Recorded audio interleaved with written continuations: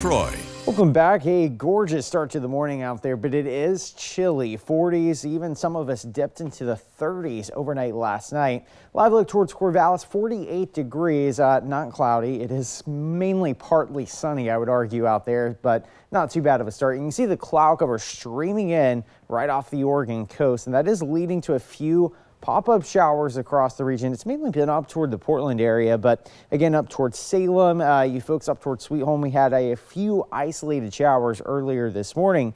That's just due to this very cold air that's moved in behind the cold front that produces the bubbling of the atmosphere, and that's why the cloud cover kind of looks like that. Scattered showers expected mainly to the north today. Toward the south, you can see the remnants of those showers mainly up toward Portland, but for the most part, cool air. That's going to be the trend throughout the course of the day. We're going to be stuck in the 60s once again.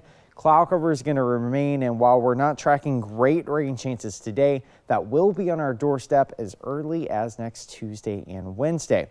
Nevertheless, we still have the possibility of rain today, mainly focused toward the coast range up into the foothills, but don't be surprised if you have a quick little shower that moves through over the course of the afternoon. It's not going to be a whole lot out there. In fact, today would arguably be more sunshine than anything. But once we head toward Monday, you can see clear skies inundate much of the Willamette Valley. And that's going to be the case at least until Tuesday. You can see widespread rain chances building Tuesday afternoon, and that is likely into Wednesday as well. So that's our next big cold front today. The shower chances are very, very spotty in nature. I would argue 90% of us is going to stay dry today.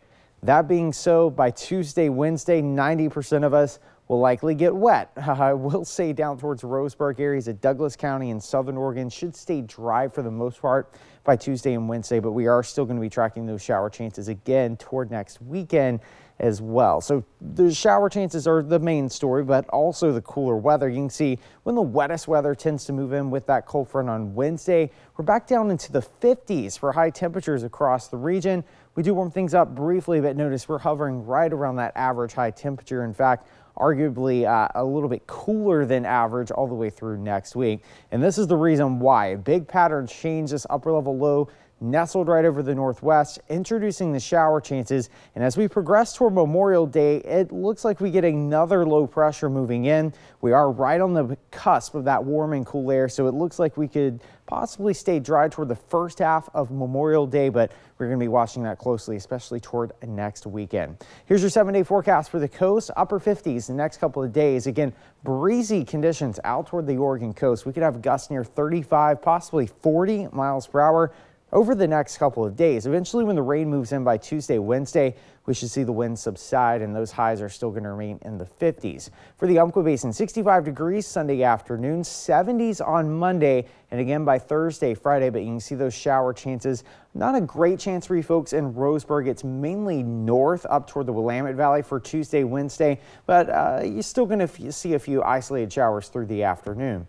Up into the Cascades, possibility of snow returning Wednesday night. Again, 51 degrees Tuesday, down into the 30s by Wednesday. In Eugene and Corvallis, 63 Sunday afternoon. And again, tomorrow we do get a brief 70-degree day, but the wettest days this week do appear to be Tuesday, Wednesday. Today, spot shower at best.